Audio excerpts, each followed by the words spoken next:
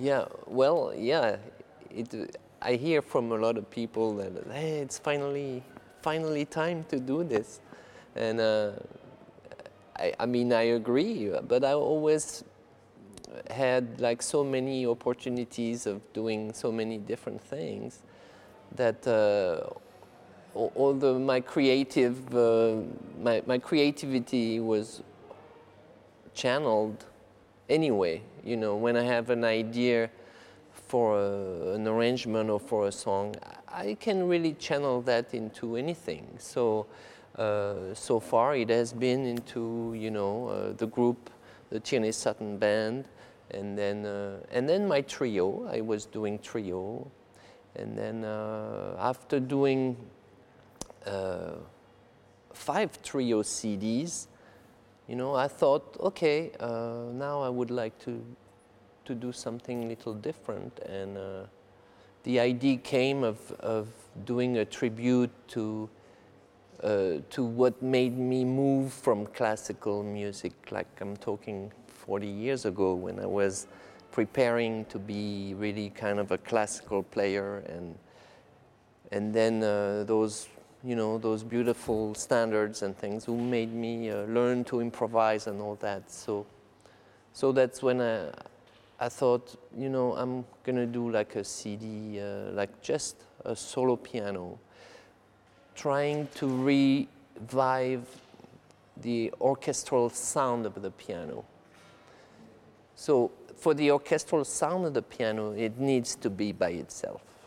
You know, if you, I'm very excited about this new project now, because I realize already some people are telling me, oh my God, yes, I can hear something different, you know, something, whoa, there's, and I realize it's that 3D feel of the piano that we kind of lost a little, you know, over the years doing so many different bands.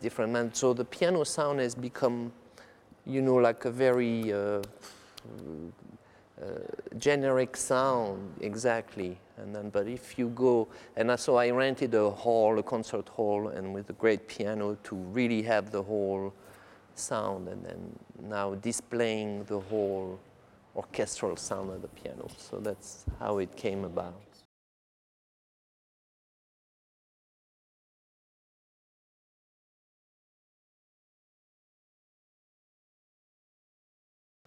Yeah, but first I do agree. We really went now into a singer-oriented direction. But I believe in waves, or, you know, over the life cycle of the society, and it will come back to pure music. And you know, I mean, I've been with singers like 30 years, and I learned the importance of you know, of the human voice, which is, of course, one of the best, the best instrument, you know, the most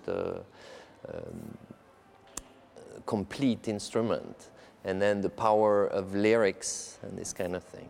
But at the same time, we did forget that an instrument, you know, with a pure musical sound, even if there's no lyrics, it doesn't mean there's no communication. I always say it's like a, you know, a baby or a toddler who doesn't know how to speak, he still can communicate very well, you know. So the power of the instrumental music is a little lost, but I'm sure it will come back. And again, I'm kind of seeing this like with that my new project, kind of being exactly in the direction that I'm trying to get, and say, well, okay, this is piano, but try to listen a little, you know, inside the sound and see that there's more.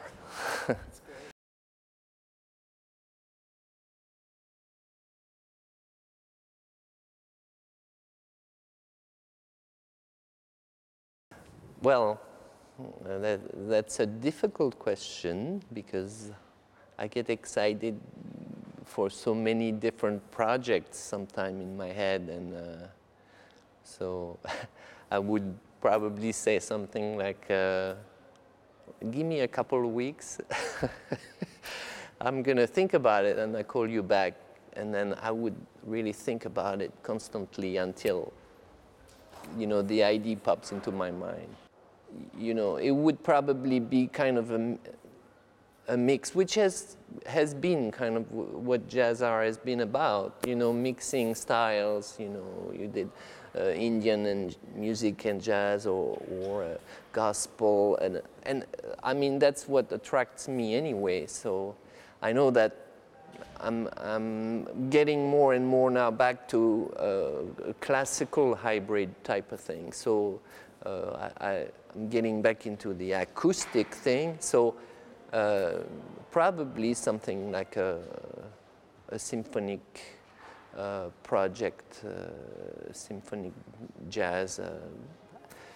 I mean, so far I'm really thinking, you know, in the line of what Jazzaar has done so far. So, but I would love to think about it for a couple of weeks.